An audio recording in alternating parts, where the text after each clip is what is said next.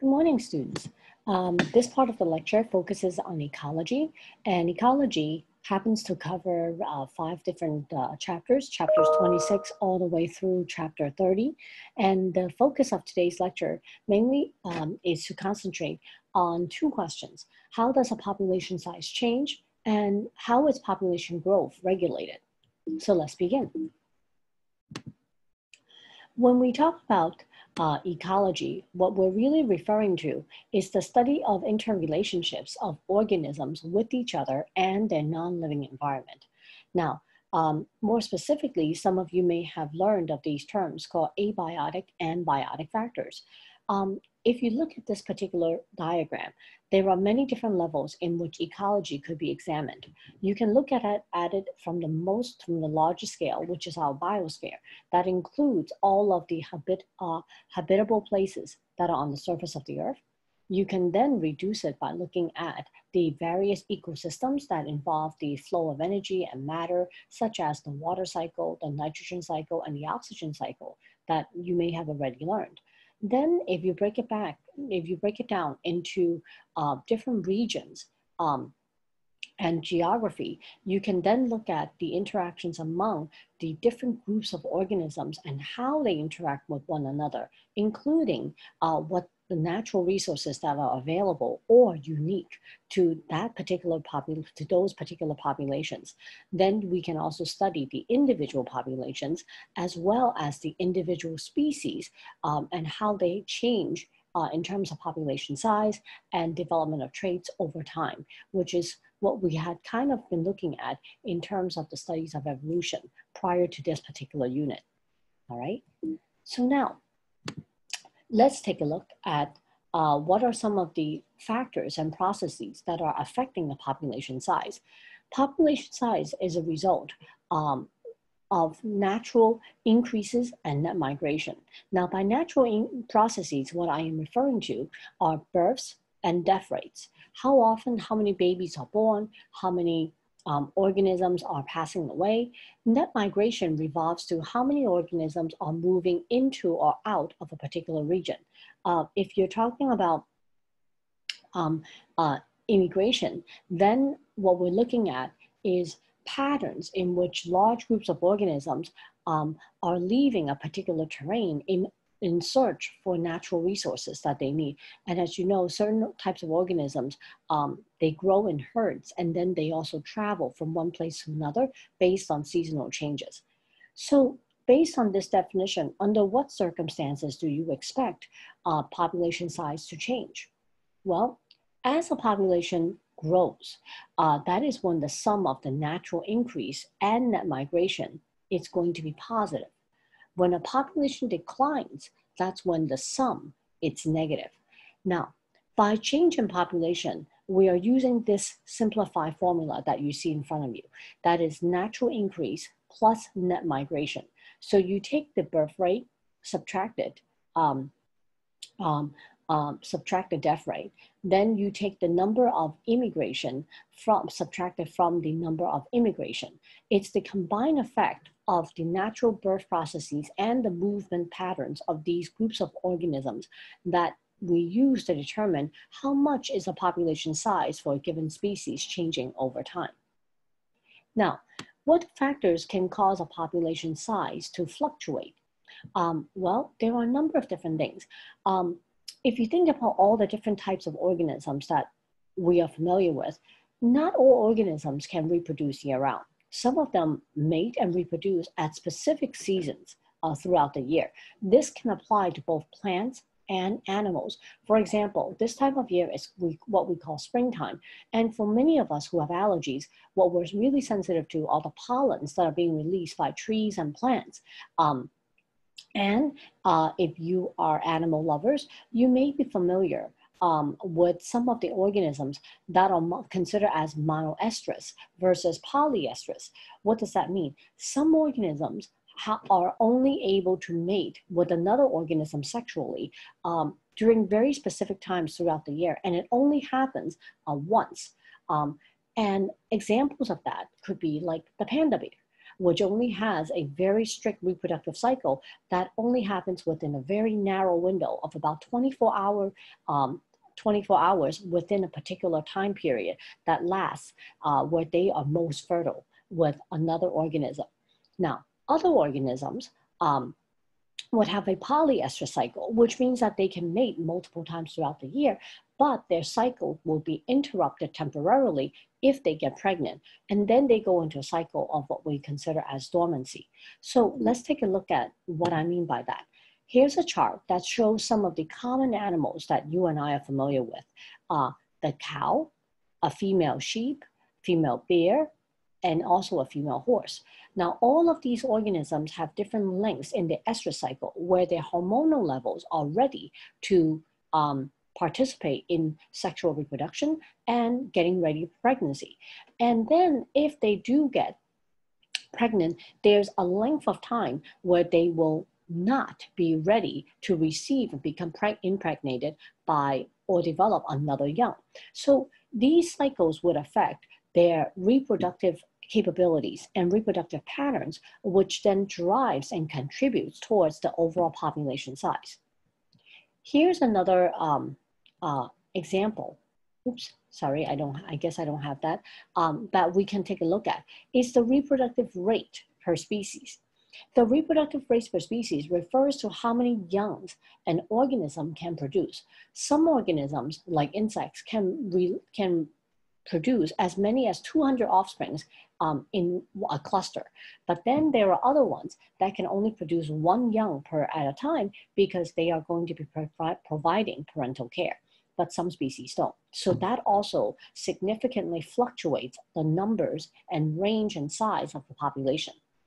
The stability of environmental conditions also matters. For example, based on the location of various populations, are they close in contact with the type of natural resources that they need, such as food, such as water, access to sunlight? Which part of the tropical rainforest do they live in? Or are they in the Arctic region or in the temperate environment? The environment that they're living in, the space that they need in order to stay alive, have they been affected by human impact, such as urbanization, deforestation, or would they be lucky enough to be living in an area where there is conservation effort? Is there a presence, absence, or an abundance of predators that are going to be preying on them?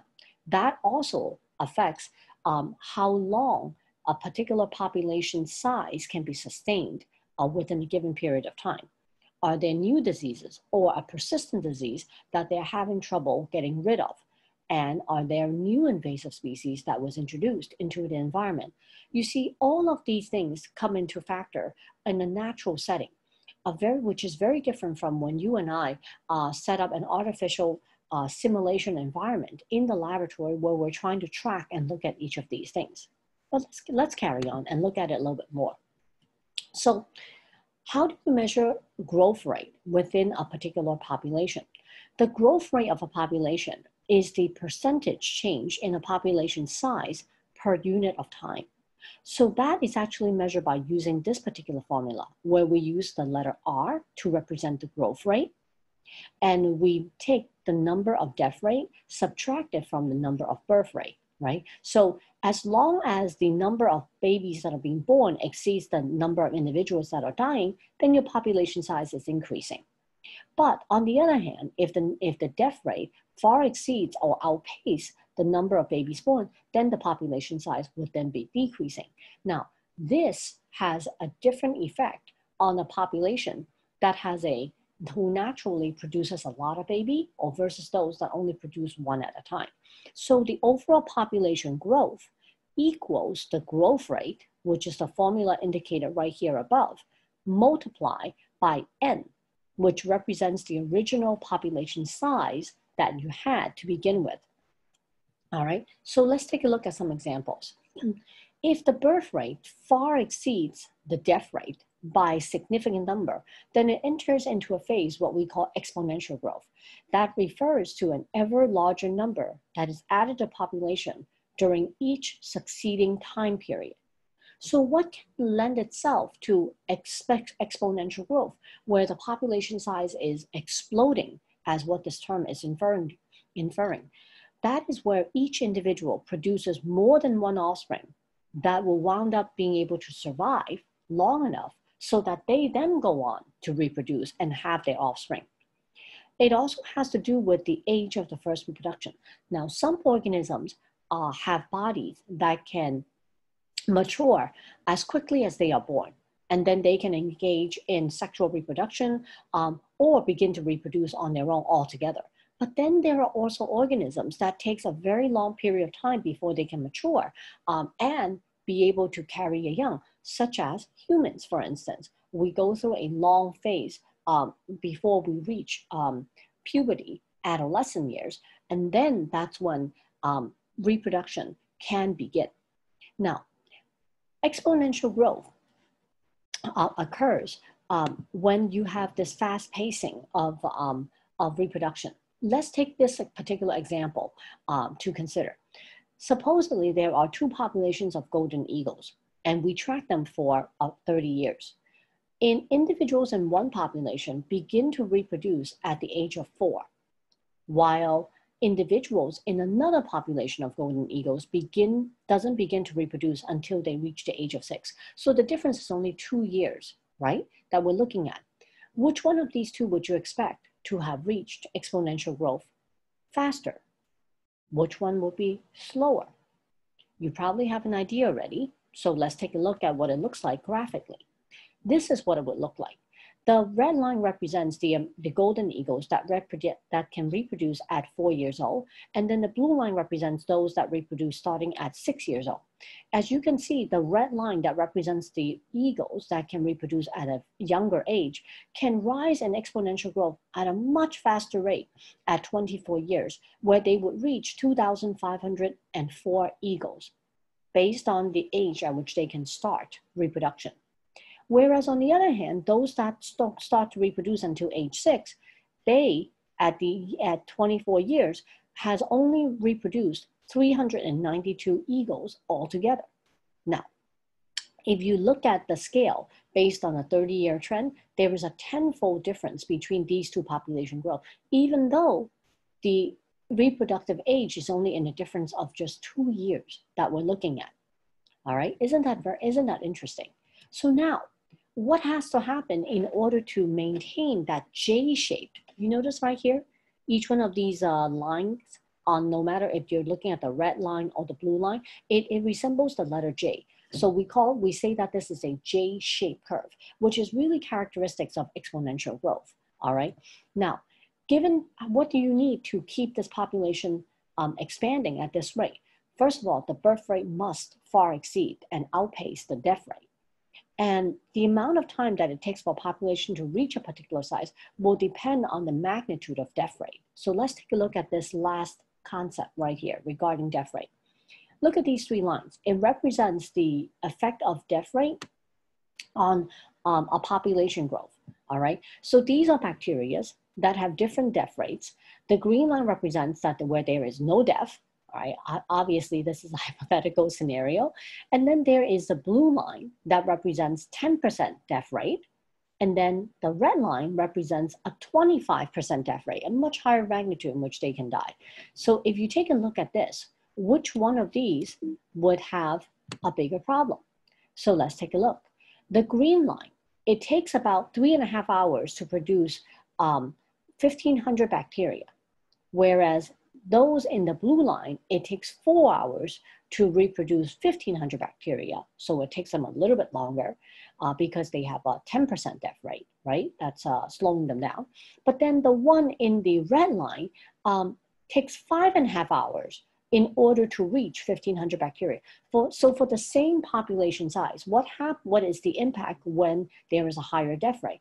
Obviously, it slows down the population growth. It delays it because it will take a longer time to replenish the number of organisms that are dying in a population in order to reach the same size over time. All right, well, what about us? Human population growth. You're probably quite familiar with this graph. You've seen it in history classes and you see it in science classes and math classes as well. So what factors are driving this particular trend? For the longest time, human population has been quite stable over a very long extended period of time. But now we are all definitely at an exponential growth. However, you are probably familiar with the concept that there is no way that in any given species of population where they can grow indefinitely, where there is no end in sight. There are always factors at work. But what is allowing this to happen in the first place? Now, obviously, we have much better medical care. We have developed all sorts of medical treatments and cures for various types of diseases so that we minimize the chances of death rate, right? We are also getting much better at agriculture. Not only can we domesticate all kinds of plants and animals for consumption, but we'll also genetically engineer them so that they have specific traits that we need. And they can offer us various organs and drugs that we need from them as well.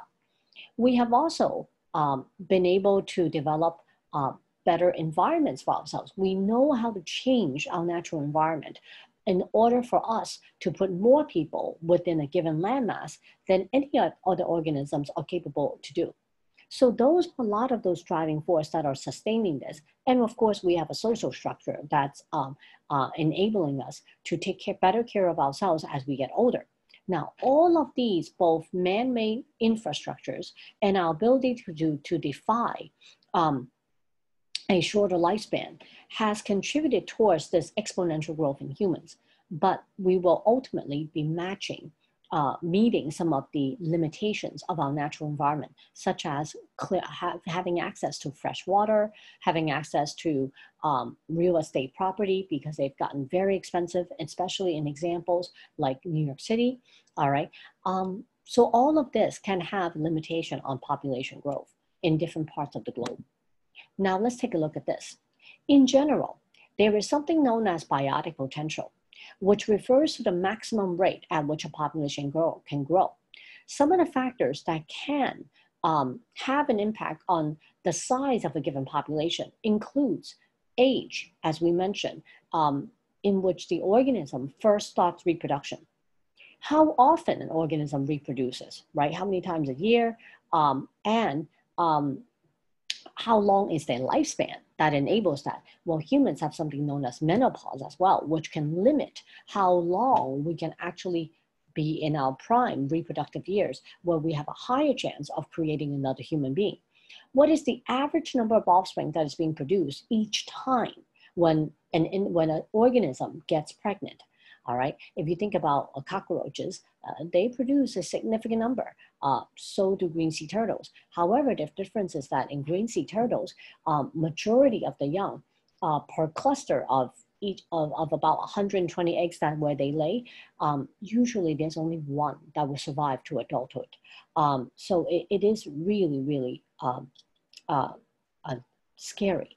And if you're an animal lover, you would find that really disheartening, because there are so many things that work against these turtles in order for them to grow into adulthood.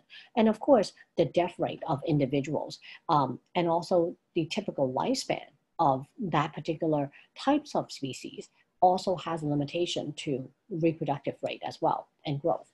Now, here are two interesting looking graphs. So you are already familiar with the exponential growth. That's the J curve that you see here. But on the other hand, you see a very different kind of graph. This has an S shape instead.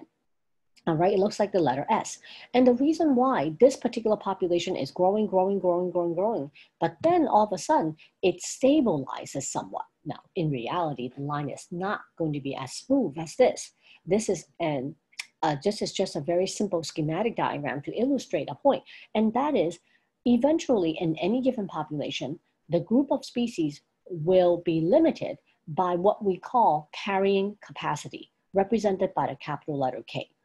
Carrying capacity refers to the limits that the natural environment sets for a particular group of species based on limitations in the landmass that's available for them, namely habitat availability, food source availability, access to natural resources such as water, and also being able to find a mate especially if it involves sexual reproduction, right? All of these things come into play. And of course, when there's significant amount of overpopulation and crowding, you also have problems such as diseases that set in place much more easily, where larger set portions of a population can be eliminated.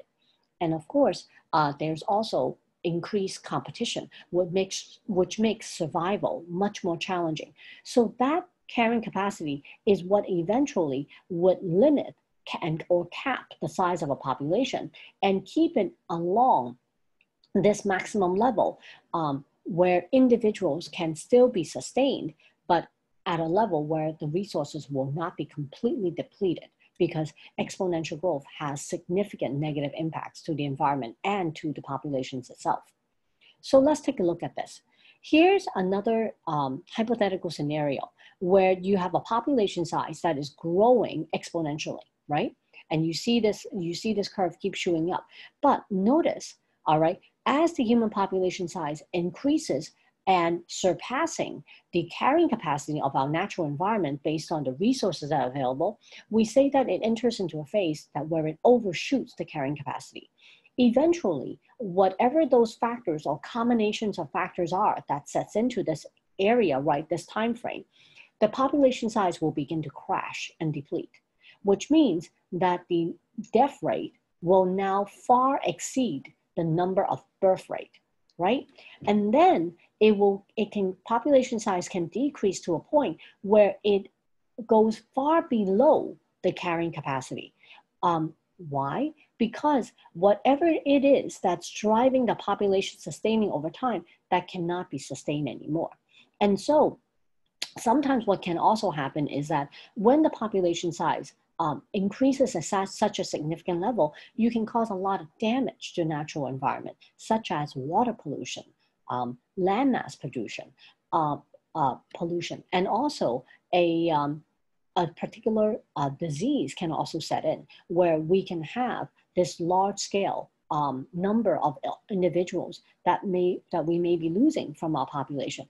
And it would take quite some time for this population represented in this dotted line to go back up to a carrying capacity. Now, for certain species of organisms, if they really destroy the environment really badly, they may not be able to get back up to near carrying capacity because the physical environment can no longer support the number of individuals that can live in that area. But in other cases, it can, and it will usually hover up and down and back and forth along the carrying capacity line. I'll show you some real examples in just a moment.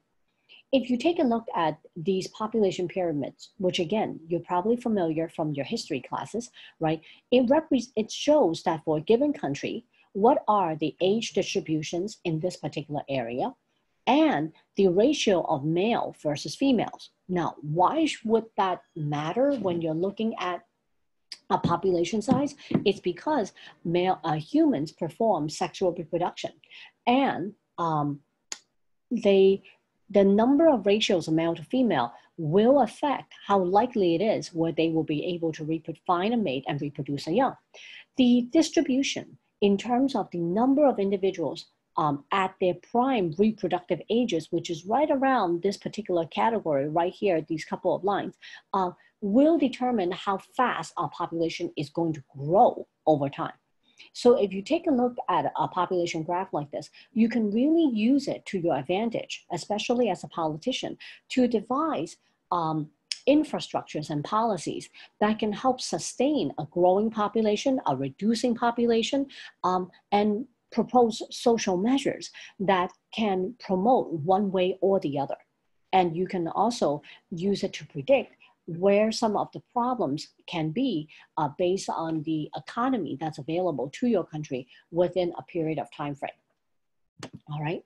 Now, how is the population growth regulated? There are a number of different things, as we have indicated before. Really, it's a result of an interaction between biotic potential, things that we had just mentioned, such as predation, diseases, food source availability, but also environmental resistance. Put it more plainly, it is an interaction between the non-living factors, known as abiotic factors, against or with the biotic factors, the presence of other organisms that are around us, right? Because we really do not live alone. The abiotic factors in this case would include competition among species, whether they are the same species or different species that have the similar needs. How good are how well do we do in terms of competing for limited resources? The climatic patterns within the given area or terrain that we're living in, all right? How often are these different seasonal patterns coming in, and are we familiar with them, or are they changing drastically over time? The presence or occurrence of natural disasters such as fires, floods, droughts, hurricanes, earthquakes, volcanic eruptions, all of these things have a major impact for a variety of species that we're going to be looking at. So now, what happens to a population that does exhibit exponential growth? They usually show what we call a boom and bust cycle. So there's a period of time where the population is struggling early on, especially if it's a species that's starting off in a new area. Eventually, they may meet a favorable growing conditions or environment, or they found a way to make it work.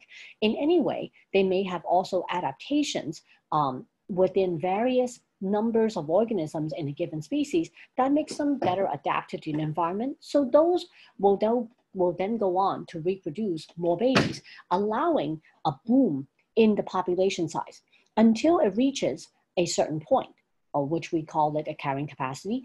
And if it exceeds it far beyond what the environment can support, well, then it will enter what we call a bust cycle, because all the nutrients are depleted. And in this case, where we're looking at a photosynthetic bacteria that grows in water, the water temperature is not in the right temperature range for it to sustain this population growth, so it dies. And when it dies, the numbers plummet significantly over time.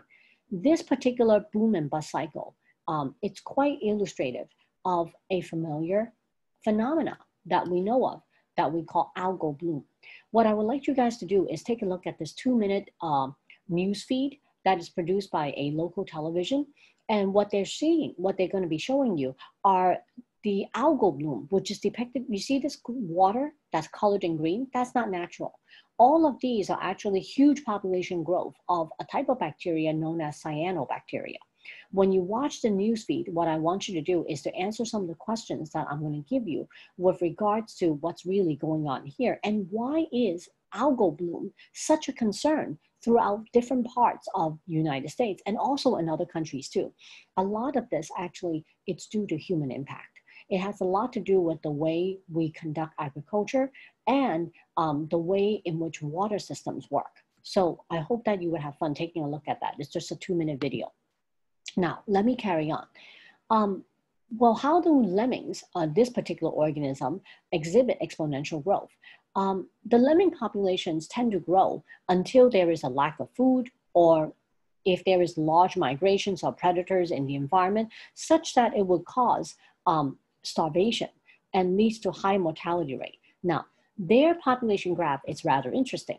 What you may notice right away is that throughout the time period where the population size will measure, you see a period where the population grows at a very high point, and then it drops. And then it grows again in the following, in the subsequent years in a similar pattern. So there's a lot of discussions regarding how this happens and why it happens. And it seems like it is related to the season, a period of time in a year where they probably have an abundance of food, and then when the food source goes away, the population size dwindles, or when there's a large, or when there are predators that are around in the environment. Here's another interesting example. So when did the whooping crane population generate exponential growth? This is an interesting example because the whooping crane population has been endangered for a significant period of time until they were protected by a hunting ban that was introduced in the 1900s. In this particular case, if you look at the graph, right, it looks like it's exhibiting exponential growth, except this remains to be one of the rarest birds that you can see in the world. Now, even though you may if you just look at the graph itself, you may think that, oh, okay, we probably have to do something about it because the population size is going to crash. Except if you look on the y-axis, we're talking about triple digits only. This particular organism, in spite of all of the effort that we have put in, it's having trouble staying alive in its natural environment. All right. So that begs the question, why? And for some of you, you may already have some ideas of your own, right? It's habitat destruction, for one, and availability of natural resources, areas in where this bird can be flying to may also not be intact as it used to be in the past. All of these are factors that are affecting and devastating the crane population. Now, what about invasive species? Because we hear about this from time to time. These are organisms that are not natural and not native to a given environment, which means they typically do not have a natural predator. So when you introduce them to a new environment, they basically have nothing that's going to be able to go after it, or not interested in eating it. But what this organism can do is it can destroy the original native environment that it has invaded or it's settling in. And one of these famous examples is the Asian longhorn beetle, which goes after some of our trees. And it has a tendency to bore these huge holes in tree bark. And then what they tend to do is that they will go into the interior of the tree and eat the live portions of the tree, killing the entire tree. But usually by the time you may notice them, they would have already killed the plant itself. They could be found in parts of New York City and throughout many different parts of the United States. And this particular invasive species is actually being hunted all the time by our National Park Service individuals, because we really need to get rid of this insect that is not natural to our native environment. Now, here's another one that looks quite pretty. If you've been traveling along the Hudson River or any of the major river systems, it used to be a rare sighting, but no more, because this particular invasive plant species, though it looks gorgeous, known as the purple loosestrife, it is such a difficult plant to eradicate. Scientists and naturalists have spent decades trying to figure out how to get rid of this plant, because once it invades a open water environment, it will grow and it would crowd out a lot of the native plant species and prevent the native animals that typically live in this water environment from, and they would get crowded out. So ducks and frogs will no longer be able to live there because of the way in which the root system and the stems, and you can see how tightly packed they are on the bottom of your screen. They are really difficult to eradicate, and they have a tendency to produce millions of seeds whenever they flower. All right, here's a video that I would like you guys to take a look at. It only takes about 8.5 minutes. And what's really cool is they would show you footage of what a natural marshland or water environment, aquatic environment used to look like before the invasion of these purple loosestrife got there, and what happens afterwards. And what's also interesting is that it is able, in this 8.5 minute video, introduce you a concept known as biological control. What that means is scientists have figured out one way to go after these invasive species is by utilizing its natural predators. But because this plant species is not native to the United States, it was actually dropped off, supposedly. The theory is that it was probably dropped off by accident by some of the transports where boats have docked into some of our waterways, and then this plant landed in the United States, and it's now spread all across the US. The problem is that we have tried using chemical controls, which are not effective, not to mention it causes water pollution. Scientists have also tried other forms of dredging, where we literally dig out these plants, but then because, like I said, the seeds tend to spread very easily and they are produced in such significant numbers, you can never get rid of them fast enough. And dredging a watershed like a river system costs a lot of money. So what they have found is a natural predator, by the way, more than one, where they are very effective at controlling these plants. But you know what's very interesting is that once you introduce a so-called predator, or in this case, a consumer for the plant, the consumer doesn't exactly kill or want to kill all of the plants. Yeah, it's actually a very interesting dynamic there that I want to introduce you here, because it's something that we will come back to later on in this particular unit on ecology. But I think it does a beautiful job in just 8.5 minutes of showing you how this actually works and how and why it makes sense. So let's talk for a moment a little bit about logistic growth. Logistic growth occurs when new populations stabilize as a result of environmental resistance. So what we're talking about here is carrying capacity. When a population size increases to a certain number, the factors begin to set in that caps the population at a particular size so that you can't go far outpace yourself. All right, so we're talking about this curve right here at this level where it stabilizes. Now, I want to show you an animation. So this particular animation is from your publisher, from a textbook, that shows you how all of these different things come into play, including the formula that I had introduced you at the beginning of this particular unit. So just hang on in there. Let me just show you how this actually works. So here is the video. Let me play it for you. The growth of a population, the change in its size over time, is determined by 4 factors. Births add individuals to the population, increasing its number, while deaths subtract individuals, causing the population to shrink. Similarly, immigration of individuals into a population causes positive population growth, whereas emigration of individuals out of a population causes negative population growth. This relationship is summarized as follows. Change in population size equals births minus deaths plus immigrants minus emigrants.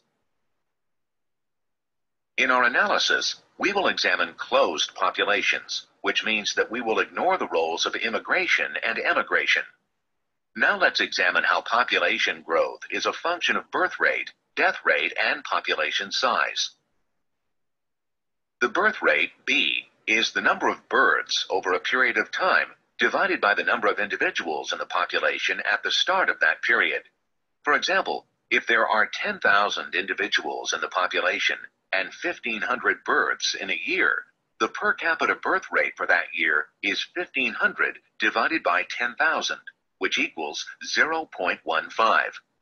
Similarly, the death rate, D, is the number of deaths over a period of time divided by the number of individuals in the population. Say 500 divided by 10,000, which equals 0.05. If we combine the birth and death rates, we can calculate the growth rate, designated R, using the equation R equals B minus D. In this example, the growth rate is equal to the birth rate of 0.15 minus the death rate of 0.05, or 0.10, a net growth rate of 10% per year. Within populations, R varies over time. If the birth rate and death rate are equal, R equals 0, and the population remains the same size. If the birth rate is higher than the death rate, R is positive, and the population is growing. If the birth rate is lower than the death rate, R is negative, and the population is shrinking. Now let's use the concept of the growth rate to predict population growth. Population growth can be calculated by multiplying the growth rate, R, times the size of the population, N. Let's plug in some numbers. If R is 0.04 per year, and the population at the beginning of the year consists of 2,000 individuals, then the population grows by 80 individuals in that year. When R does not change over time, this equation describes exponential growth. Exponential growth is a pattern of a continuously accelerating increase in population size. Let's contrast 2 populations growing exponentially. The first is a low growth population in which R equals 0.02. At time 0, the population has 20 members, indicated by N, and then the population grows at a constant growth rate, R, of 0.02. Notice that the larger the population gets, the more individuals it adds each year. This growth pattern produces a J-shaped curve that is characteristic of exponentially growing populations.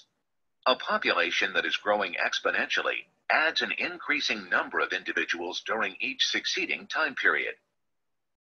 Exponential growth is most characteristic of young populations, or populations with an abundance of resources. At a growth rate of 0.04, a population grows dramatically faster. For example, at a time of 200 years, the population in which R equals 0.02 has about 1,000 individuals, whereas the one in which R equals 0.04 has nearly 60,000. Even small differences in the growth rate can have huge effects on exponentially growing populations. In nature, exponential growth cannot continue forever. A small population may have enough resources to grow rapidly at first, but as individuals begin to compete for resources, population growth typically slows. In this model called logistic growth, the population levels off at the environment's carrying capacity. The environment has enough resources to sustain this hypothetical population at 100,000 individuals. Let's compare the equations for exponential growth and logistic growth. In logistic growth, the symbol K represents the carrying capacity, the maximum number of individuals in a population that can be supported in a particular habitat over a sustained period of time. If K is 100 individuals, and the population already has an N value of 50 individuals, then the value for K minus N is a positive number, meaning that the population should continue to grow. However, if N is already larger than K, we would get a negative number, and we would expect the population to shrink. Consider another aspect of this equation. K minus N divided by K represents the proportion of unused resources in a habitat. If K and N have similar values, for example, 100 and 99 respectively, then the proportion of unused resources would be 1 over 100. The available resources are relatively meager, and the population would be expected to grow slowly or not at all. However, if K and N have values that are far apart, such as 100 and 10 respectively, then the proportion of unused resources would be 90 over 100. Most of the resources are still available, and the population would be expected to grow relatively quickly. Select an initial starting size indicated by N0 and a growth rate, R, for an exponentially growing population. To see a similar population under logistic growth, select a value for the environment's carrying capacity, K. Click a number below the respective boxes, then click the Plot button.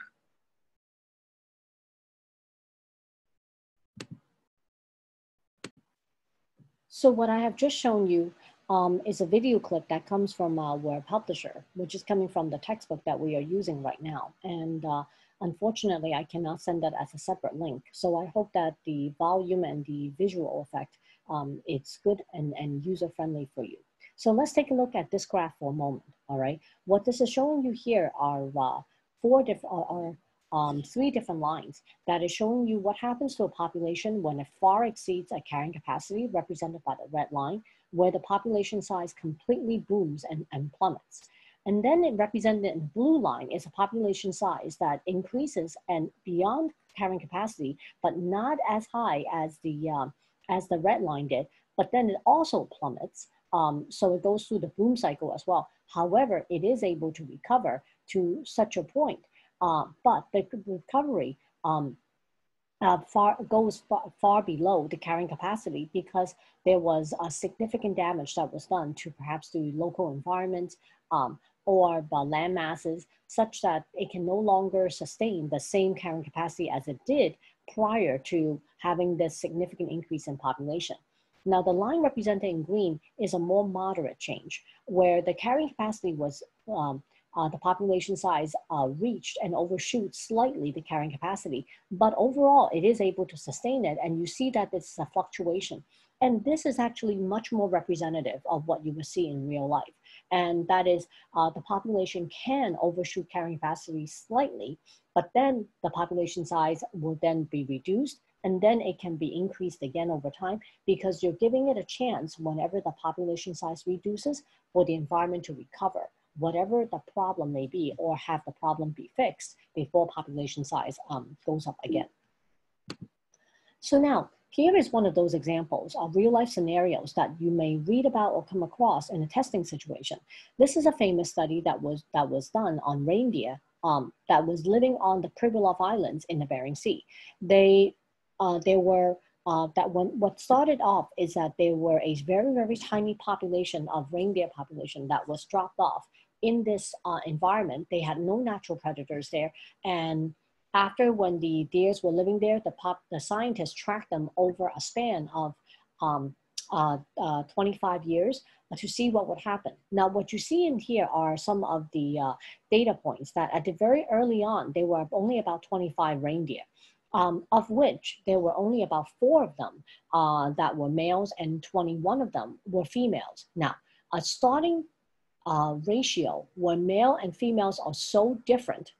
Now, even though these animals may copulate with more than one, you still have to do it one at a time. So the fact that there are so few males in the population where there's only 4, what it does is that it limits the time it takes. Another way to express it is that it takes a much longer time for the male to get through all of the female population to impregnate them so that they can expand the population. So what you're seeing here is that at the beginning of the study, when they looked at these animals, the growth rate is actually very slow, right? They're growing, but they came into a problem, whatever that may be in the natural environment that it is in. And then the population adjusted itself and it started to climb again. But remember, when the population size get to a certain point, right?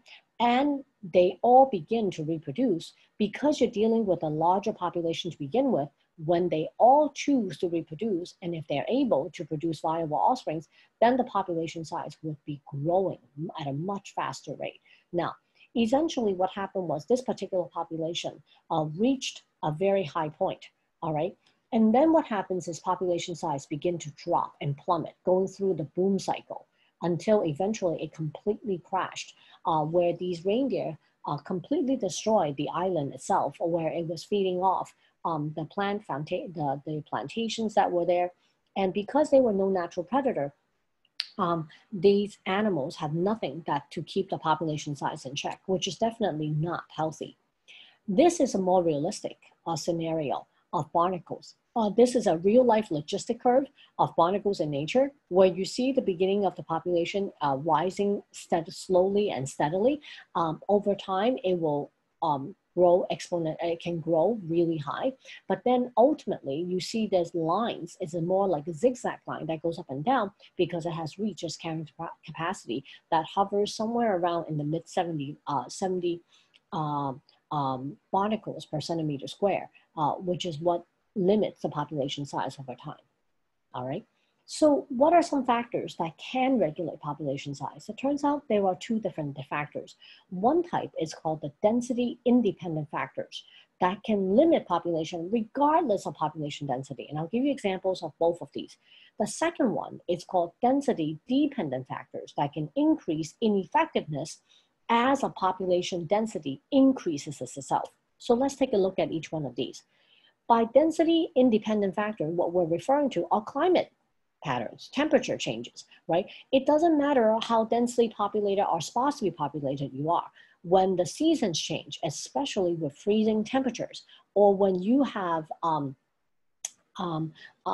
intense high temperatures that come in like heat waves, you will threaten the survival and population size of many different kinds of insects and annual plant populations. For example, most of the plants that we know of that are not evergreens, they will not be able to surpass some of the seasons. They will actually have to go into what we call a dormancy stage, where we'll talk about in just a moment. Natural catastrophes such as hurricanes, droughts, floods, and fire will have a profound effect on population size, regardless of their density, right? So this is what we're referring to. Other things that are also density independent factors include us, human activities. The fact that we use pesticides and imposing pollutants into a natural environment to control the living environment that we're in. Hunting, overhunting in particular, where we drive particular species and threaten their survival, it's one of those examples. Habitat destruction because of urbanization, deforestation, is another one of these problems that it doesn't matter how large the original population size of other species are, we can drive them and threaten them to a critical numbers. For example, the ivory-billed woodpecker, as you see in this particular photo, the last time where the sighting occurred was in Louisiana in 1944. And this particular organism is at critical numbers. There has been numerous sightings that some people claim they have seen, but it's not confirmed by experts or scientists that are trying to track and find some of these animals. It's uncertain whether these animals has been completely driven into extinction because of the way in which humans have destroyed their natural habitat. However, it is unsure because the numbers are so small and it's so difficult to observe these animals in the wild. All right. So how do organisms overcome these density independent factors in order for them to enhance the survival? Well, one of these things is adaptation, right? Some of the animals have very thick coats and fat layers to survive wintertime, such as polar bears as we know it. They also go into hibernation, as a lot of the black bears and brown bears do, all right? There's also migrations that birds would implement. So when the temperature begins to drop in our environment, such as the fall season, a lot of birds will begin to migrate to warmer climate areas so that they can find food and more hospitable environments. One of the things in which trees do, and we all know this, is that they tend to drop their leaves, in particular those that live in the temperate deciduous forest environment, so that they can preserve the root systems and stems that are inside the plant without causing severe damage to the interior plant structures, and by dropping a lot of the leaves, and also by not flowering during this period of time where it is difficult to get enough sunlight, to have access to free-flowing water, all right? So they use this as a way of adaptation. Now, here's another example. What you're seeing here are red bell peppers that we would find in a regular supermarket. These two photos happens to be photos that I have taken from my own home because I've been germinating some of these. So I literally cut open one of these bell peppers and I germinated them. But the reality is, if this particular bell pepper were to be found, say, in the wild, and these seeds were dropped into the soil during wintertime, you will not find these germination to occur. As a matter of fact, if you read the instructions on some of these vegetable growing packets, they will tell you you have to cover these seeds, maintain in a wet environment, using paper towel, which was exactly what I did. I keep it covered inside a box, away from direct sunlight, and then I let it sit for a week or so until the little roots begin to germinate and pop out. And then afterwards, I would plot them. I would plant them into my little germination tray filled with some of the soil until it grows to a certain number of leaves before I transplant them. But the reality is, in order for seed to germinate, you have to get them out of the dormancy period. How do you do that? By providing it with the temperature that it needs, which is usually what people do is we keep them indoor when we're germinating seeds, all right? Or you give them really heated soil, which is what some people would produce in their basement if they don't have a garden or a terrace where they can set this in. And another thing that you would have to do is provide it with a lot of light. After, when the seed germination process is over, you want them to be able to perform photosynthesis. All of these are special adaptations in order for population size to grow over time. So what about density dependent factors? Well, these has to do with availability of food, how many predators are around, if they are present at all, and how abundant are they. Diseases. Are there major diseases that can devastate an entire population size where they are all vulnerable to? And migration patterns, is that allowed? Is there access to migration, or has that been cut off because of barriers that has been set into place? So why are density dependent factors important? They're important because it exerts a negative feedback effect on population size, meaning it helps to regulate and prevent population or overpopulation or explosion from occurring. All right. For example, by the fact that we have predators available for some of these wild animals, it helps to take out some of the weakened prey. So organisms that tends to be weaker or organisms that are not strong enough, they will be some of the first ones to be eliminated from the gene pool, allowing those that are best adapted to survive and carry on to pass on their traits. The predator populations often tend to increase when the prey population is abundant. So there's actually a dual regulation effect that can happen here, because what you see, especially in some of the graphing activity that I have already given you, right? It exhibits a lot like this, what I'm showing here, which is the blue line that represents the prey that's being hunted, and the red line represents the predator. Now, you will notice often is that as the predator population increases, the prey population decreases at the same time, almost at the same time, or just with a slight lag. Why? Because the predator is going after the prey. You eat them and you kill them. So the population size decreases. When the population size of a prey decreases significantly, you would also expect a drop in predator population because they will have a harder time finding their prey.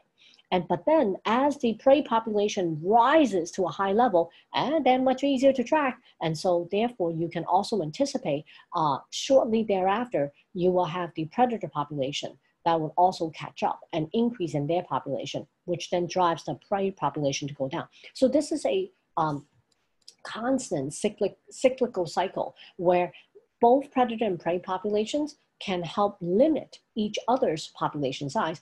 But what's great about it is that it helps to sustain the natural environment that they're both living in, so that neither one of these populations can destroy the environment as quickly because of the surge in the numbers that you may find. Well, what about parasites? Well, parasites, interestingly enough, can have a similar effect in that they weaken their host by making them much more susceptible to diseases or harsh weather conditions, such as what predators will do. Now, they also weaken the host's capability to reproduce as well. What you see on this slide are various examples of parasites, such as those that cause malaria, African sleeping sickness, Giardia, that causes severe diarrhea, tapeworm that lives inside of us, Chancres disease, all right, the kissing bug. All of these things can weaken or slow down the population growth over time. Now, how does competition influence population size over time? Well, when there's an increase in population, depending upon whether two different groups have very similar needs, that can drive up the competition between them. If it's between two different species, we call that inter-specific competition. If it's within the same species, we would call that intra-specific competition.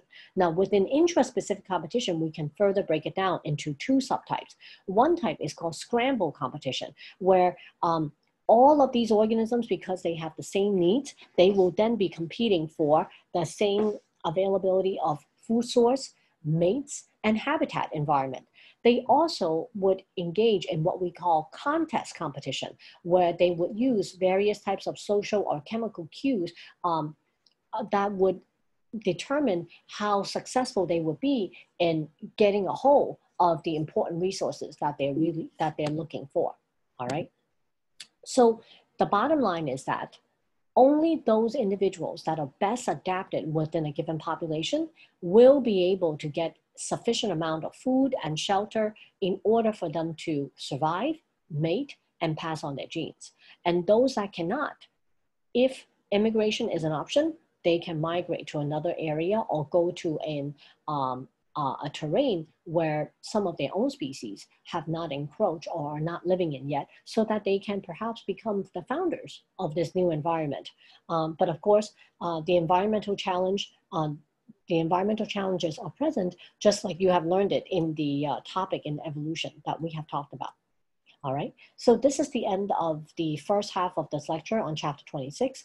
I hope that some of these concepts would seem familiar to you, in part because the graphing activity that I have sent you at the beginning of this week may have already gotten you to start thinking about what the study of ecology is all about and how a lot of this tracking of population size growth over time, it's actually being conducted and monitored by scientists. Well, I will be sending you the second half of this lecture shortly, and I look forward to having any questions that you may have encountered from the activity. If you have any of them, feel free to email me. All right, take care and have a good week. Take care. Bye-bye.